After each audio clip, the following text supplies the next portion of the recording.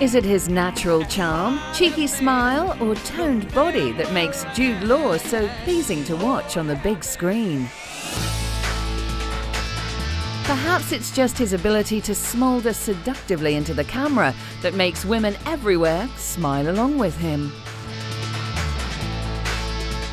Jude started in theatre and television and soon made a name for himself in Britain, but it wasn't until his role in the talented Mr. Ripley that he was labelled as the next big thing.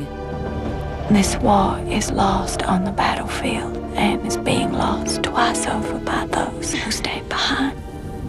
2003 saw the release of Cold Mountain, Jude's second war epic in just a few short years, following the 2001 release of Enemy at the Gates. If you are marching, stop marching.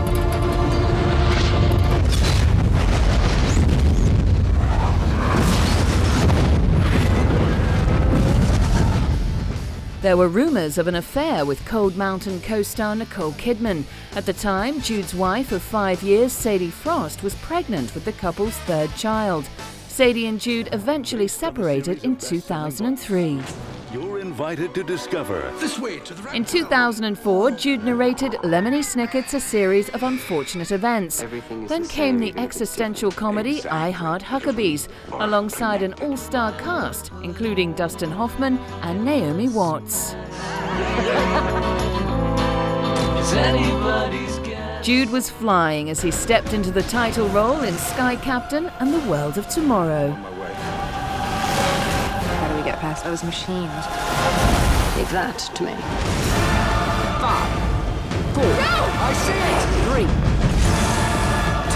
3, 2. Jude's engagement to Alfie co-star Sienna Miller ended after his affair with his children's nanny.